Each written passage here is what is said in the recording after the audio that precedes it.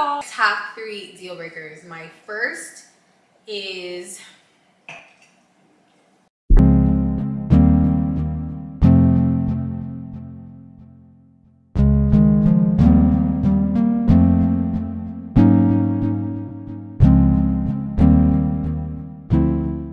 welcome back to my channel. And I joined her channel, but hey to my supporters as well. We are gonna film a video together today. We're having a little girls' night in. Yes. Briana made us some cheesecake and it is so freaking good. So we were like, we definitely need to just like get on camera together.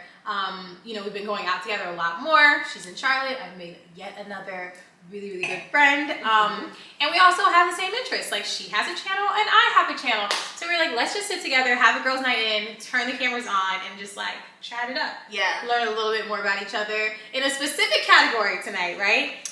Yes. Exactly. And then so you're gonna learn a little bit more about us and we're gonna learn about each other.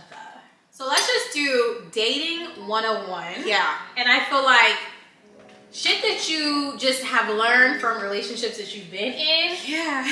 The relationships that you see for yourself in the future. Like, you know what I mean? Like do's and don'ts. Okay. Yeah. All questions are okay. Nothing. Okay. What's your longest relationship? Wow, my longest relationship. I think my longest relationship was a year and a half. And that was a while ago. My previous relationship lasted literally exactly a year and like a week or two.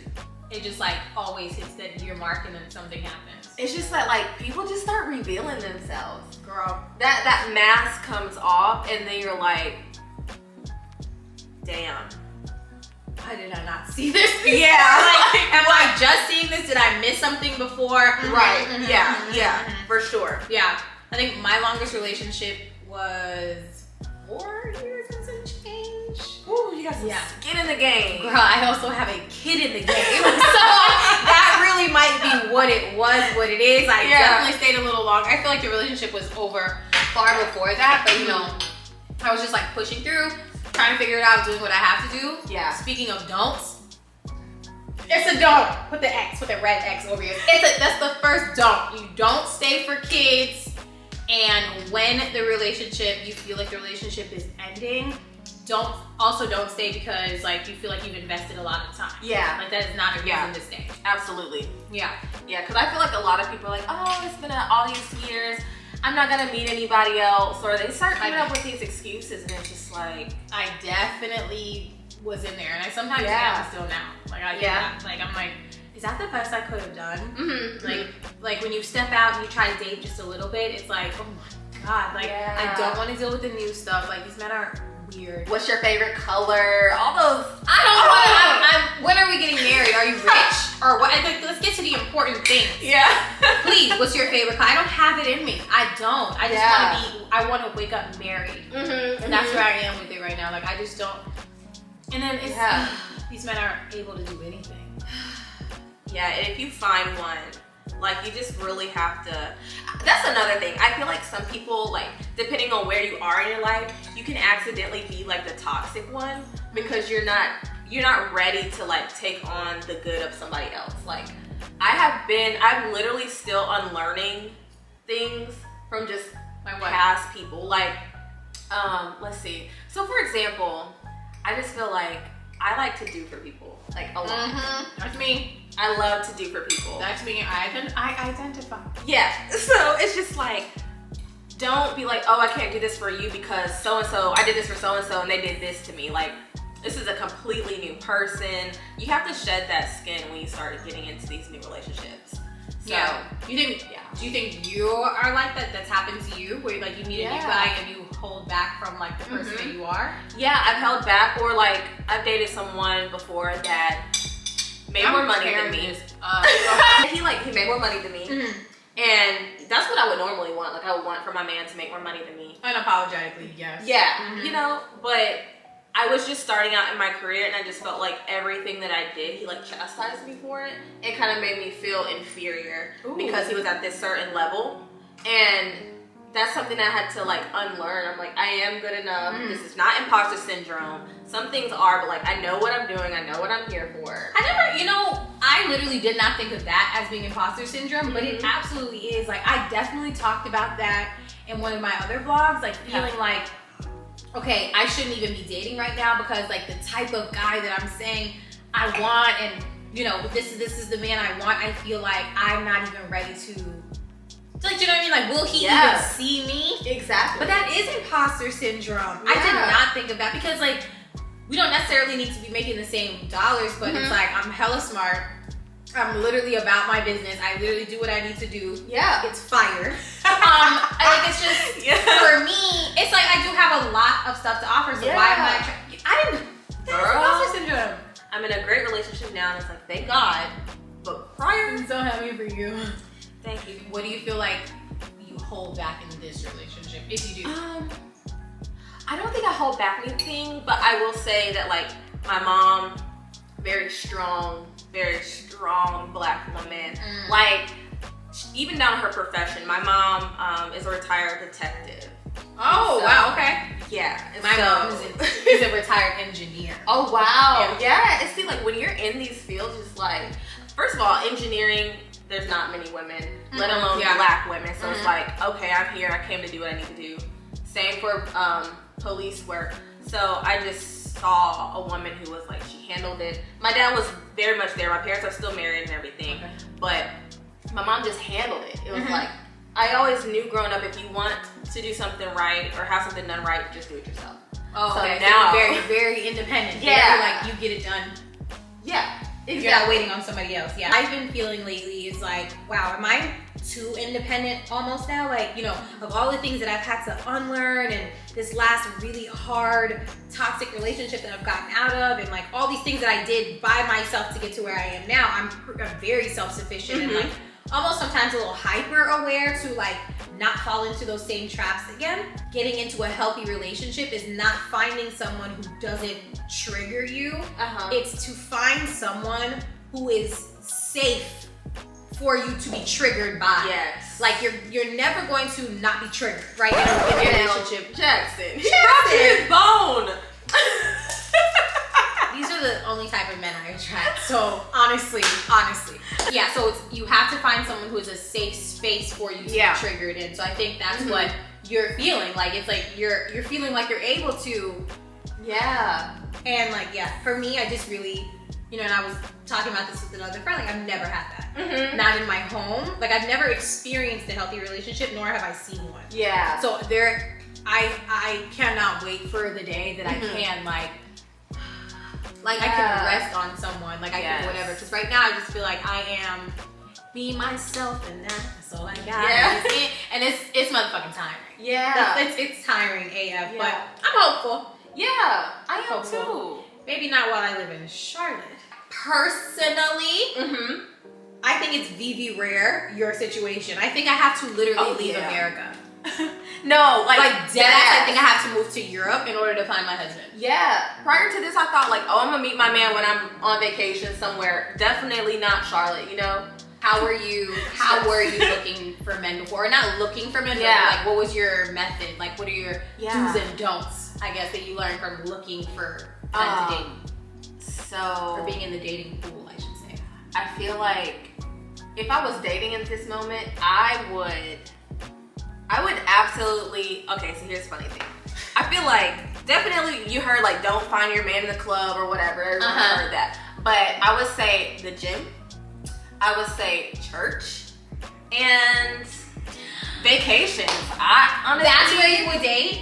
Yeah. I feel like men at the gym, assholes. Really? Or like very vain. And I'm not going to the gym. And then to church, I have honestly never heard of a relationship starting in church where the man is not a literal insane cheater, like womanizer or whatever, hiding behind the guise of Christ. Yeah. Or like the church you go to, he hasn't already dated several other girls in that church. Oh, so now it's like, that could be a thing. Like, you know what I mean? Yeah. I just never heard of a successful we met in church relationship. Have you? Like, I've never heard of one. You know, and it's funny because I've never met guys in either of these places, but when I go to these places, I'm like, oh, like, he looks like a nice person for one of my friends or something like that. And when I would go to the gym with my friends, now, I don't know what the hell I'm doing in the gym. So I get very intimidated. You just be like, but do you come here often?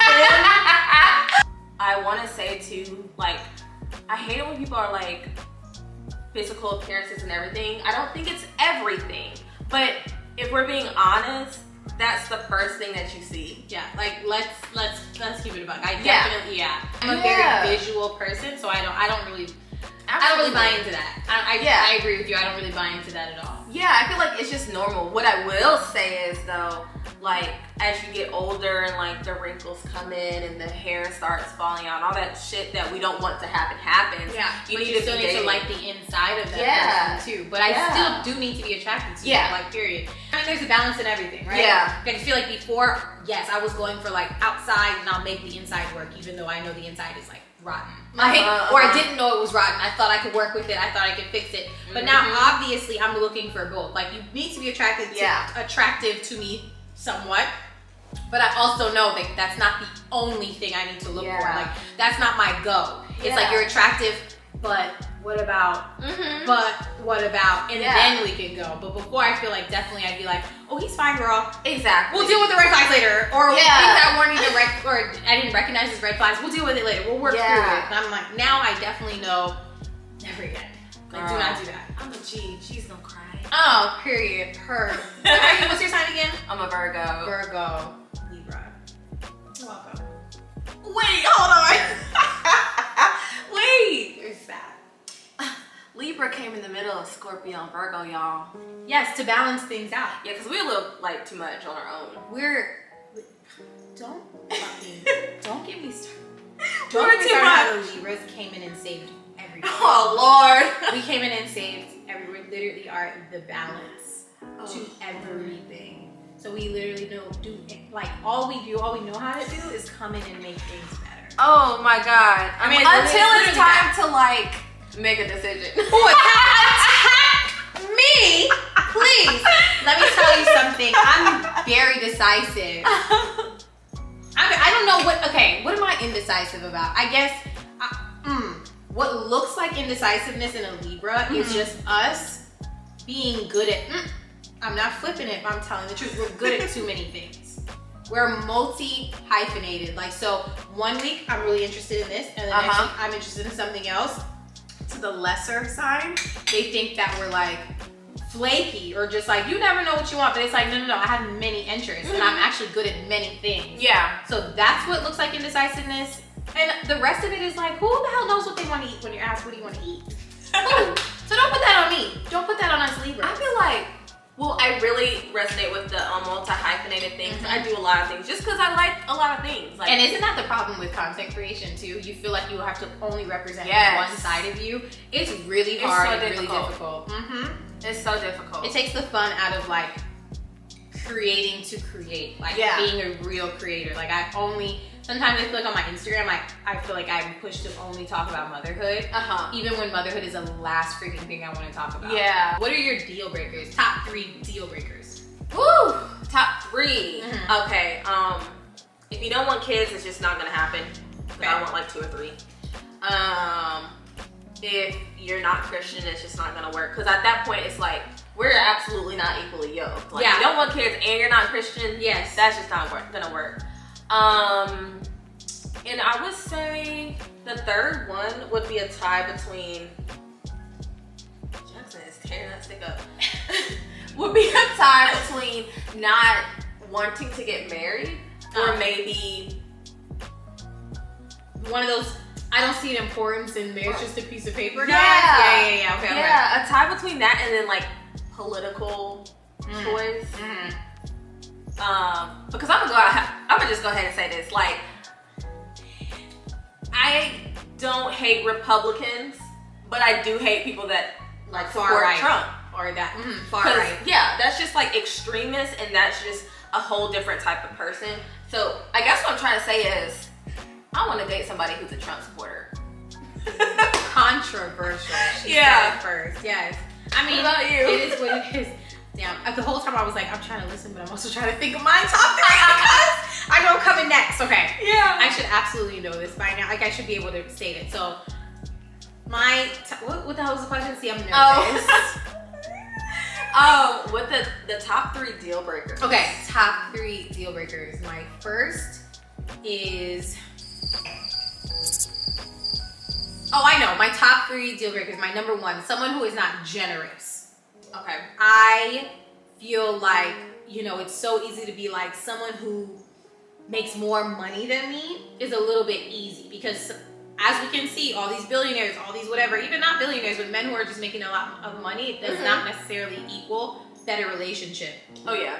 Poor India is going through it. Yeah. Behind that man, right? He buys her whatever, but like, Dirk be doing Dirk, okay? Yeah. So I don't want that. What I want is a man who is generous, meaning he does not necessarily need to be making more money than me financially, but he does understand to give freely what he can give. Yeah.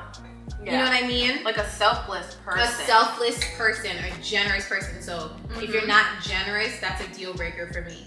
The second one is, can I say the financial thing? It is a deal breaker for me to, like, I definitely don't want to go into another relationship with someone that I'm carrying in any way. In any way. I won't even entertain it for 5 freaking seconds. Yeah. I won't even, well, we can work together now, and you know, you'll get there when you know, you're gonna get there. No. I don't want a project. I want you are there, you're doing it. Absolutely. Yeah. And then the third thing is someone who is kind. Yeah. And like kind in the face of adversity still. Like, so if there's like an issue that we're having or whatever, I think that's a big thing for me. Like, I'm gonna wait till our first argument. Yeah. For me to really be like, oh, I want to be with this person. Okay. Like, I want to see how they act when they're mad. Yes. Because I feel like those are the things that remove the mask when you're in a fight. When you're in a tight money situation, and like other things like political, religious things, like, but those things really show you who somebody's insides are. So like someone who is kind in a tough situation, in a hard situation, because child, girl, that's the truth right there. That was heavy, because you don't, like, all this stuff, like, we glamorize all these people's relationships just by nature, like just being human, and we just don't know what they're actually dealing with that. Like, what does it look like underneath that mask? Like, I need to know. Yeah. Kind is a choice every time, so I want to wait and see, like, when the crossroads comes and you have a choice. Who are you going to be? Right. Are you going to choose the kind, or are you going to really let it out? Here's to that, girl. For sure. I mean, you said something at the beginning and you didn't like really go into it, where you were like, don't overplay your position. Yes. What, like, I found, have I overplayed my position? I don't think I've ever overplayed my position, but what I do is like, act like I already know. I don't need to date. I know this is for me or not. And I'm like, girl, stop doing that. Yeah. Stop doing that. So I never overplay my position, but let's talk about overplaying your position. Yeah. I feel like it's so easy, like, when you find that person you want to be with, just to be like, I want to do everything for them. Everything. Before you're committed. Yeah. Before they commit. Right. Or even like, before y'all, and committed can be like boyfriend and girlfriend, but in my case, well, not my case because I don't experience this, but like, I don't want to do wifely duties for your boyfriend. Yeah. Period. Like, because I still want to be able to look forward. I'm drunk. I want to be able to look forward to like all the like doors that marriage unlocks, versus putting all that out in the forefront, and then we get married and then what? Like, the spark is out because I've given you like everything. Years of this already. Yeah. Like, I want you to have something to look forward to once we get married. Like, oh, we're like a threesome. Oh, you're great. Talk about it. We're not doing that. Jackson, please, I was not attacking your mother. She wants a threesome, and we were talking about Oh, no, man. I don't want to give up all my little marriage secrets and stuff, because I heard the married life is lit. Girl, people be talking about all this stuff that they be doing. Like what? Like, married life is lit. That's what I heard. If you're not ugly, I am single. And I'm ready to be married. So what have you heard? Like, so I know a couple of people who are younger than me that are married. That's depressing as AF. Yes. I'm so sorry. Like, being married before 33 is ridiculous to me. Yeah. It's ridiculous. And it's even more ridiculous when I hear that you're married below 26. Girl, they're literally like 24 years old. I'm like, no tea, no shade. You will be divorced before you're 40. Oh! Like, no tea, no shade. I mean, like, you're not, like, it's very rare that you are the same. And if you are, ooh. Yeah. Like, you're not even, you barely hit your, like, who you are. Thinking who I was back at 24, 25, like, I absolutely wasn't ready. Like, I would box myself. Like, me looking back at her right now, like, we would never get along. Yeah. Like, please. So for me to really think that I'm gonna lock it down, like, how people say it's like leaving the party at 9 o'clock. Getting married at that age, where there's so much life to discover and to do and to be unencumbered. Yeah. I find that so insane when people are like, no, I got married at 24. I'd be like, this is why when everyone was on the ultimatum and they were like 22, like, oh my God. or even people on Married at First Sight. Oh yeah. Where I feel like maybe like 23. I've just been looking forever. Forever. You like, just got here. You didn't even get out of college. You just got here. You were born yesterday. What's going on? Yeah. Do you know what your attachment style is? I have an anxious attachment style. Really? Yeah. Like you attach to people when you're anxious? Like, how does this work? We're gonna look into it. But I want to see if I can find yours. Is there one called trauma? Anxious attachment style manifests as high anxiety about relationships and connections in our lives. Typically desirous of relationships and tends to give a lot and settle a lot to make a relationship work. When they feel threatened, they try to control the situation.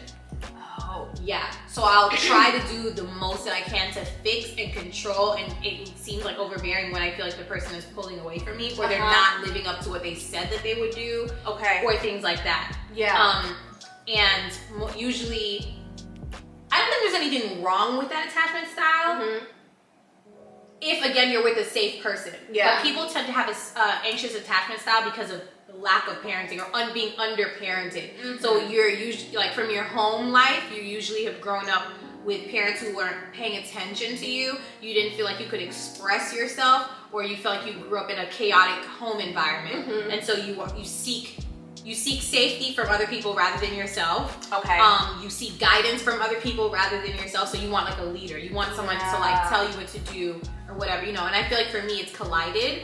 Whereas like I do seek all those things. I do seek partnership. I don't know if it's a story I tell myself or if it's the truth. But I always say I thrive in relationships. I don't know, like I feel like I can handle everything by myself. I do everything by myself. But when I feel like someone loves me, like when I feel in love, I be like, oh, like sign me up, I can be the president tonight. I just feel like I can do whatever. So I'm not sure if that's a story I tell myself or if that's my attachment style.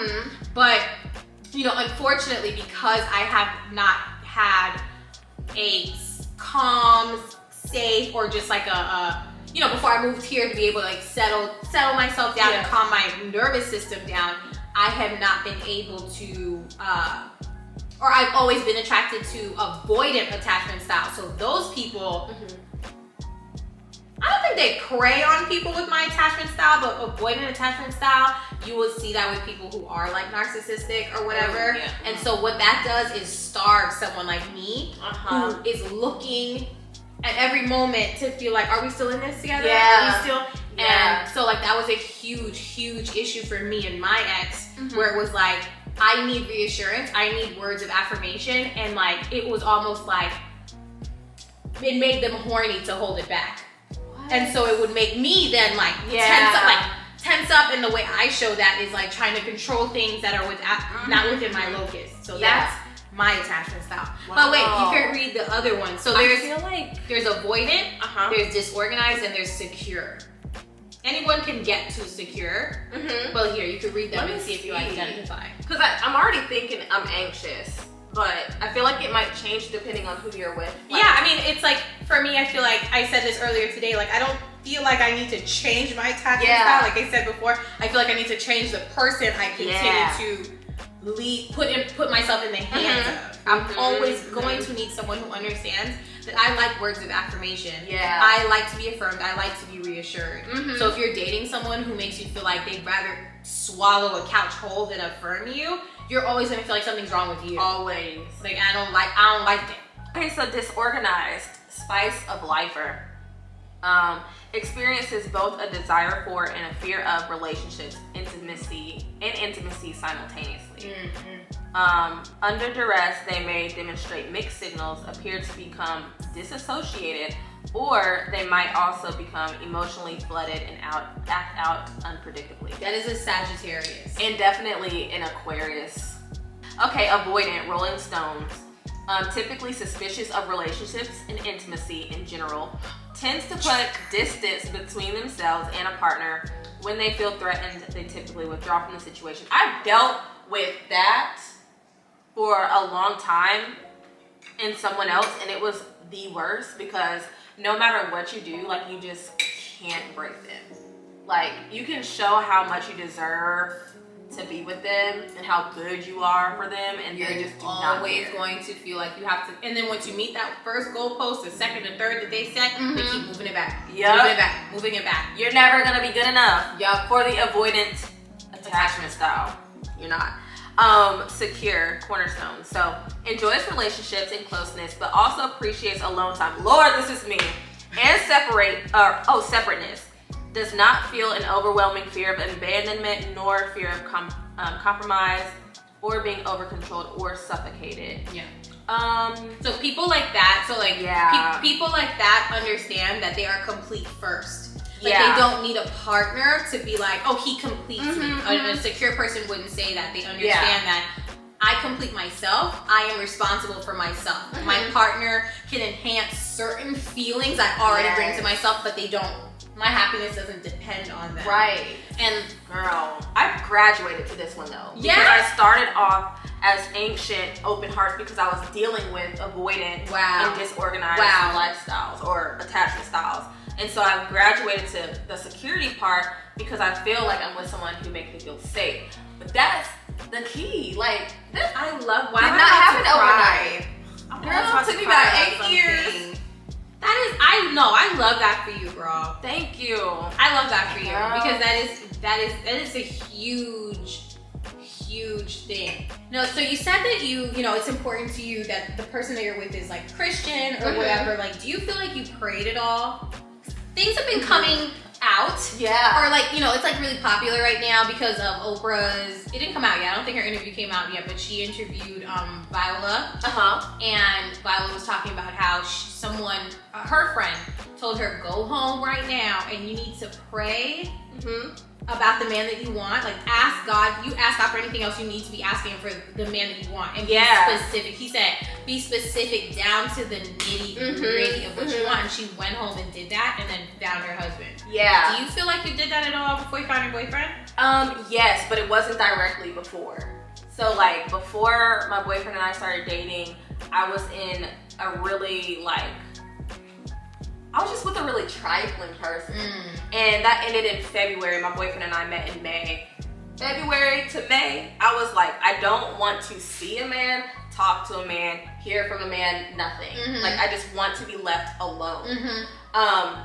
But my praying started after that relationship ended in February. I would just cry and I just like, I want someone who like reciprocates who I am or mirrors me, like somebody patient, someone who will love me. Like, just my looks aren't just like the end all be all for them. So I would kind of like talk about that and just like talk to myself like at night, pray, or sometimes I'll cry myself to sleep and just like talk about what I want. So I think that's kind of how like my prayers manifested for this. But I also like absolutely was not looking like at all. Okay. Yeah, I totally understand. I feel you. Yeah. I hear you. I feel like for me, I know I should, but I haven't. And I don't know what I'm holding on to. I feel like this is actually pretty emotional for me. But I just feel like, you know, for me, I'm like, I'll be 33 this year. And it's not that I don't know I deserve better. I feel like I absolutely know inside and out that I deserve better than what I have been through, than what I've recently been through. But I also feel like for some reason I feel a little hopeless. Really? I just, I'm gonna cry. Oh, girl, if you start crying, we're gonna cry together. Yeah, I'm gonna try to pull it together. But I do feel that, like, it's kind of been dominating any other positive feeling for me right now. I feel like, I don't know, this might sound stupid, but it's really how I feel. I feel like I have gone through something that literally tried to kill me. Like, this past experience, like, I am lucky to be alive. Like, that's not exaggerating on any front. And I feel like because I survived that, and I don't know, I just feel like my life feels like now I'm just an example for my daughter, or an example for my friends or other people who have gone through it. Like, I'm just a symbol of what not to do. And like, I don't see for myself. Girl, I don't see for myself that someone else is gonna, like, love me again. Like, I just don't see, like, I just feel like, you know, my daughter's still pretty young. And I just feel like all my time goes to her, and a lot of my healing or whatever that I'm still going through, I feel like I'm very hyper focused on making sure that I fix whatever is with me, or I overly understand where I went wrong in life, so that I can help her not make those same errors, or when she does make those errors, that I'm prepared to help her through it. Yeah. And I feel like all of that, I wear it. Like, I wear my burden of fixing this mistake, and like, you know, like, I just don't ever want to make this mistake again. And I swear to God, I feel like anytime I step out of the house, or any man like looks at me, I feel like it's all they see. Yeah. Things. Yeah. I don't know. I just literally feel like I'm going to be single forever. No. Like, and I whenever people feel things, I'm never like, oh, don't feel that way, because like, that's true to you. Like, that's how you're feeling. But I absolutely feel like it didn't happen for no reason. Like, there's a purpose, girl. You're still living, so you still have a purpose. Like, if you were done, we just wouldn't be here, you know? Yeah. So, girl, you got this. You got this. We don't even know, like, I try to think to myself the same thing, like, okay, I don't know what's gonna happen to me tomorrow. You could win the lottery tomorrow, for example. You can meet your husband tomorrow, or like next week. We just don't know. So I think just like keep going through that, because you're also helping your followers and people who are hearing. People watch this are gonna be like, what the hell? Like, yeah. So the purpose is real, and it's bigger than you. So I'm inspired all the time. So I think you should just keep going. You didn't even finish your cheesecake. Girl, I'm so full right now. Oh, okay. Well, you have to say that again. So you have to say I'm in a hard place right now. I'm so thankful for this cheesecake, and I'm so thankful for this girls' night in. Me too. I very much needed it. I've just been like home and kind of doing me to myself. So being able to hang out has really just been like a blessing. Oh, for sure. No, this wasn't by mistake either. Like, I literally met Stephanie because I've been cool with Janae for years. Yeah. Like I don't even know. She's known Janae before I met Janae. Yeah. Yeah, it's been a long time, and I just happened to see like her post that y'all went to Atlanta, and then I was like, Stephanie, Charlotte, wait, I have to meet her. Like, what? And so this also wasn't by mistake. I just like, you gotta keep going. Keep pushing through this shit. I'm trying, girl. I'm very, very, very much trying. Yeah. So. Yeah. We're gonna do it. All three of us. Where's Janae? Hi, baby. We're all going to get where we need to be, and we're gonna look back at these tapes, these documentaries basically that we're making, and we're just gonna be like, whoa. Yeah. Like, we made that shit happen, and God was with us. Absolutely. The entire way. Yes. Did you want to hug me? I feel like I did, and I was like, but I don't know if she's a hugger. I'm a hugger. Girl, cause you, I don't even cry much, but you, like, my eyes are just watering. I'm like, I don't know, I got a little emotion.